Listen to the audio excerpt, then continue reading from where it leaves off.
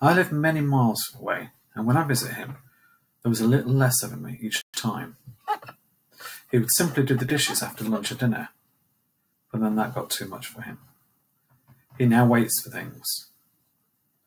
He would spend hours in the greenhouse, tending his tomatoes, but then that went. The greenhouse is now just a shell. We don't get free tomatoes anymore. He would tinker in his garage, making and repairing things. Now the tools just gather dust. His face would light up whenever we came to visit him, the smile travelling to his hands and to his feet. Now he needs reminding of who we are and what our children are doing.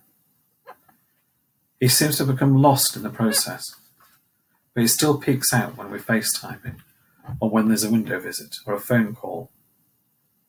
But they're only glimpses of what was him.